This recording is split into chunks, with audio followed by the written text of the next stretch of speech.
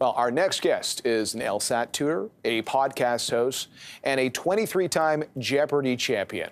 Mattea Roach is back on the popular game show this week in its Tournament of Champions. Last night, she won in an exhibition match. To date, she has earned an estimated $600,000 U.S., and Mattea Roach joins us now. Congratulations on the winning streak. Thank you so much. And obviously, you have to be ready to answer just about everything, including some very meta moments on the program. We actually have a clip of you from last night's program answering a question about Alex Trebek. We'll play that now.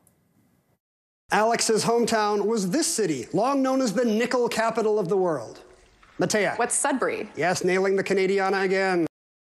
All right, you nailed that one. How do you prepare to answer all of these various questions that you have to be ready for on Jeopardy?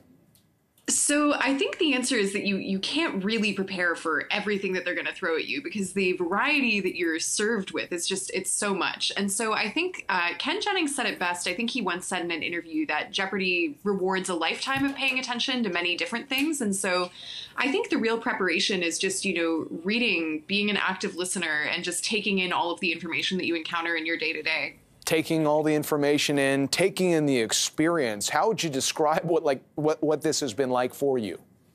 I would say it's been a whirlwind for sure. My life is so different right now than I expected it would be at the start of this year, right? I thought I was going to be, attending law school, hopefully. I certainly didn't think I was going to have the kind of financial security and freedom that I now am enjoying. But I would say the other word I would use to describe it is fun. Like, this whole experience and getting to play the game is just plain fun. And I mean, as was seen in the exhibition match last night, it's so much fun to play Jeopardy even when there's no actual money on the line. No doubt.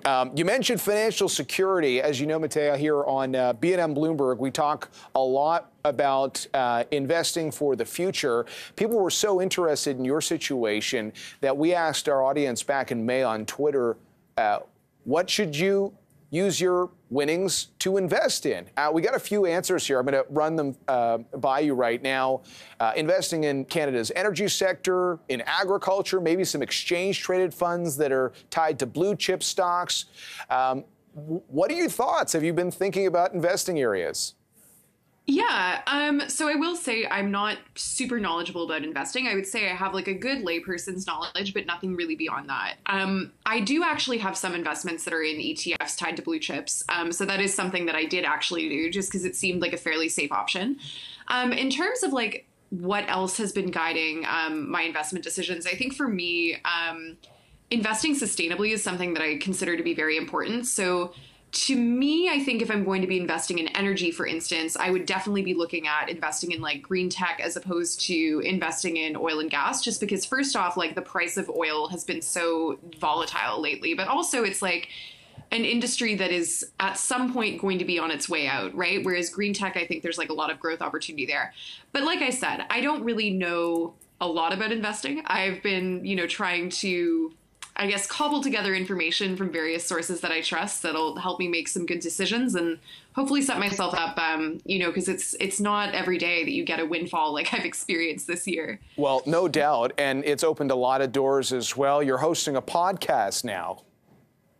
Yeah, I am. So I'm currently hosting a show called The Backbench, which is on the Canadaland network of podcasts. And so what it is it's a Canadian politics panel show. So I get to moderate discussions with a sort of rotating cast of panelists that we have from various parts of the country, sort of various political tendencies, and we've been having some really great discussions so far. Okay, so on the road ahead, as everyone is tuning in and very curious, give us a sense, what is next for you on this Jeopardy journey?